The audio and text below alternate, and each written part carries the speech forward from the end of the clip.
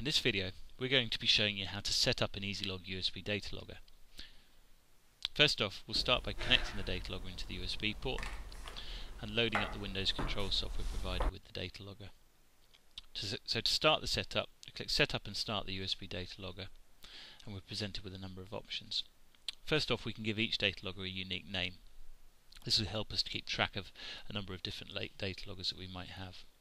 Next, we can choose between degrees Celsius and degrees Fahrenheit, and also how often we want the data logger to take a reading.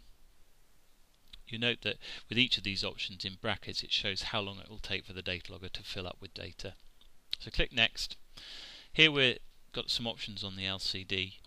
We can either have it on for 30 seconds after a button press, or on at all times. We can also choose whether we want the data logger to stop when it's full, or whether we want it to roll over and keep taking readings. So click on Next, and that takes us through to the alarm screen. So we're going to set alarms here for temperature. So if I click on this tick box here, that will allow me to set the high temperature alarm. So using this scroll down button here, I can actually choose the value that I want.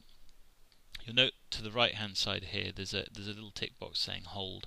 That will actually continue to show an alarm condition even after it's being cleared. So I'll do the same for the low alarm. Put the checkbox in and then set the low alarms, and then I'm going to put hold on both of those.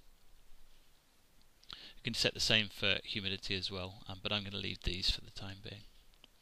Finally, we can set how we want the data logger to start. You can either start with an immediate start, so as soon as we click Next it will begin taking readings, a delayed start where we can actually put a set time and date that we want it to begin, and then the final option is for a push button start, which is what I'm going to choose here. So tick that radio button, click Next, and the data logger is complete. So there's a little summary here.